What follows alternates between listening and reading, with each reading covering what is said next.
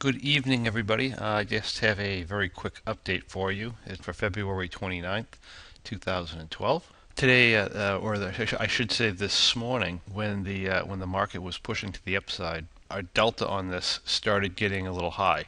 Right now, this T plus zero line is wacky, but when the market was open and we were here in this position, it's showing us a -6 delta, but it was really about -14. That was getting a little uncomfortable for me in this particular trade. And since I was going to be gone the rest of the day, I decided to come in here and buy some more upside protection. Now, normally I might be looking at something like taking this 800 Russell vertical and rolling it out to 810, taking this short and rolling it out to 810.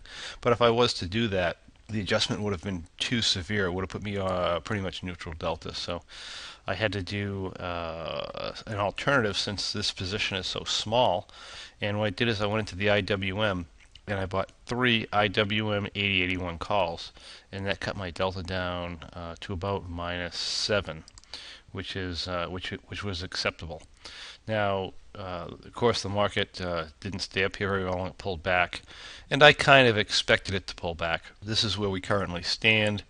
We're up about 466, which is very close to our profit target. Although, as I said, this line is kind of wacky, so I'll have to take a look at this in the morning and see where we are really at, and go from there. But that is the March M3 position. The April M3 position has yet to be entered, so we don't have that going on. And while we're here, we'll just take a quick look at the bearish butterfly. Okay, so here's the April bearish butterfly.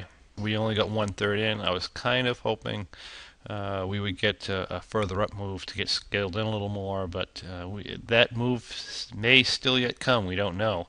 Anyway, if it doesn't come, I'm perfectly happy right now to sit here in 1/3 position and collect as much money as I can. If we get obviously we don't have a problem unless the market gets down under 760, which is very unlikely. And if we hang out here, that'll be good for us. And if we get an up move, we can still scale it. And so all is good. It's up a couple $100. The profit target on this particular trade, I started with a 1 lot this month for the website trade. No particular reason. It's just I like to trade it in the smallest increment as possible on the examples, so that if anybody's following, I don't want to encourage people trading too largely. So this is going to have a maximum loss of $1,500, or a profit target of $1,500. And yeah, we'll see how the month goes and see if we can do that this month. And okay, so that's it for now.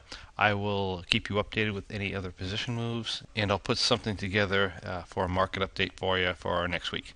All right, have a great weekend, everybody. Bye.